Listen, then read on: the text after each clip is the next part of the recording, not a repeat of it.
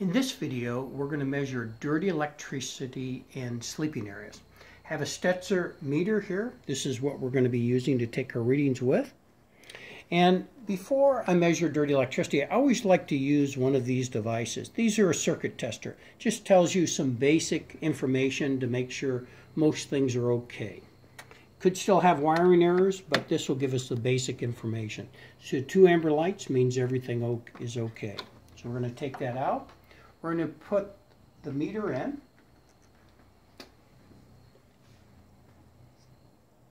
And you wait till it stops climbing. So this is about 140. It's in the 140s.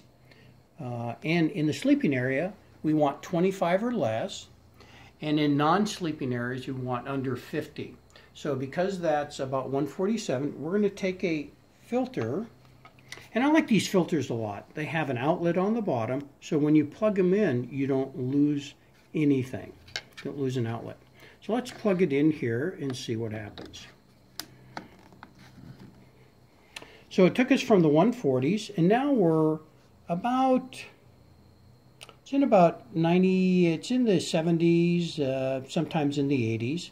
So we want to plug in one more filter and see what happens. Same type of filter. We're in a power strip.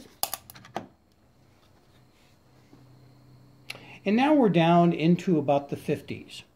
So at this point in time, well, actually it dropped into the 40s. We're still a little bit high, but what I would recommend, once you get to about 50 in a room, I would go to the next outlet. You want to check every outlet in your room.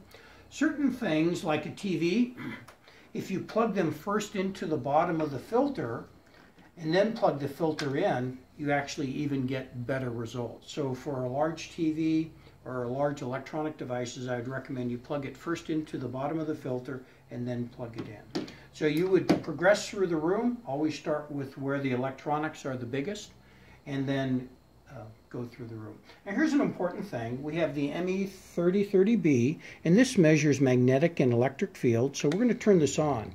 It's very important once you plug this in to check, put this on M, put the volume power on with the sound, and what you want to do is check when you plug this in 2 feet on either side of where the filter was plugged in. If all of a sudden it raises a lot, let's say into the 2 or 3 or 400s, then you could have a wiring error at that point, and I would call a qualified electrician. We measure dirty electricity in a sleeping area.